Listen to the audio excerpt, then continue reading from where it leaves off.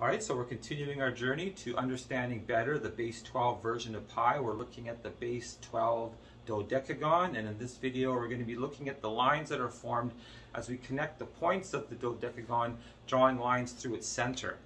So here is what that looks like, and what we're going to do is look at this triangle that's formed here when we go over 1 and then up 0.7. Okay, so you can see the dimensions here, 1, then up 0.7, 0.7 squared is 0.41, so that length there is the square root of 0.41, and the hypotenuse of this triangle is the square root of 1.41. So what we want to do is look and see what's the relationship of this triangle to the special right angle triangle that has the dimensions of a 30-degree angle inside its configuration, 30, 60, 90 degrees.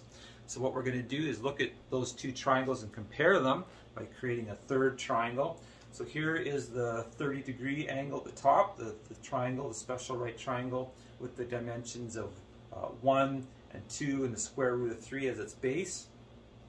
Here's the triangle that we were just looking at where the base is 1 and the other side of the right angle is 0.7, which is the square root of 0.41. Then its hypotenuse again is the square root of 1.41. So in order to find the dimensions of the special right triangle when the base is 1, we have to divide all three sides by the square root of 3. So the square root of 3 divided by the square root of 3 is 1. And now the other side, 1 divided by the square root of 3 in base 12 results in the answer of the square root of 0.4. So we can see right away that square root of 0.4 is a little bit smaller or shorter length than the square root of 1.41. So the triangle that's formed inside the dodecagon is a little bit larger than the special right angle triangle.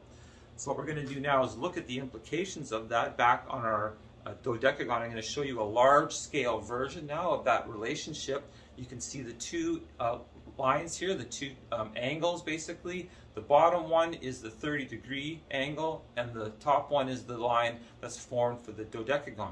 So you can see that there is definitely a gap there that's getting larger. The reason I showed you this large scale version is these lines are quite close together, but now you can see there is a definite gap.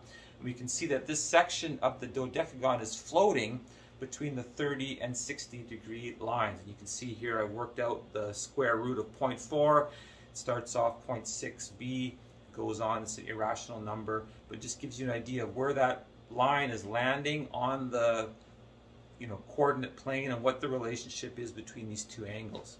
So I think that's enough for this video. It's very important to see the relationship between the dodecagon and the 30-degree angles and all of the angles that we use to divide the circle ultimately into 360 degrees.